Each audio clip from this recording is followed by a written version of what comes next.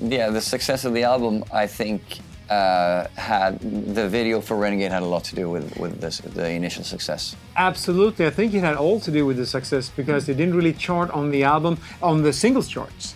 It didn't make it on something called Tracks. That was kind of a radio chart back then. But as soon as it hit the Vox Pop on TV, it skyrocketed. Yeah, TV was unbelievable.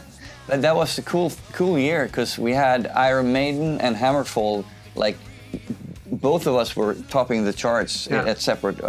First, we had 3 weeks back to back, #1, and then they came out with the Brave New World. Yeah. And they were also #1, yes. 3 weeks back to back.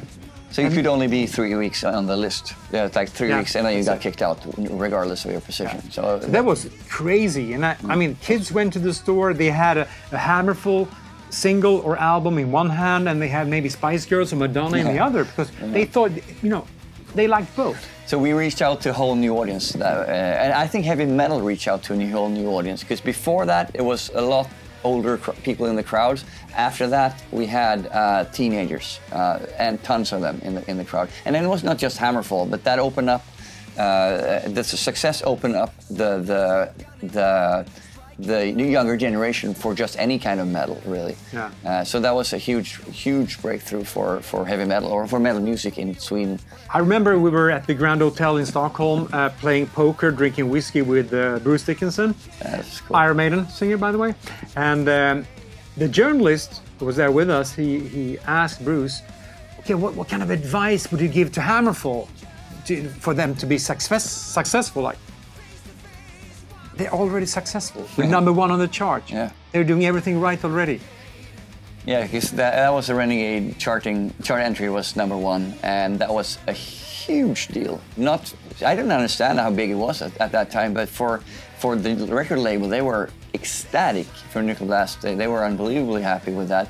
And wasn't it the first hard rock album to chart at #1 or to debut at #1 in Sweden, Swedish hard rock, I should say, since Europe, like '88 or something like that?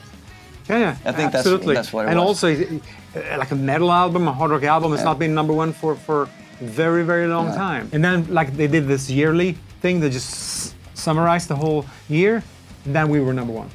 Yeah, so it was Hammerfall #1, probably Iron Maiden #2, maybe, or Eminem #3, maybe some version of those. Oh yeah, Eminem. He was in there. So whoever it was, I don't really remember. I wonder if he ever said our name. Yeah, probably not.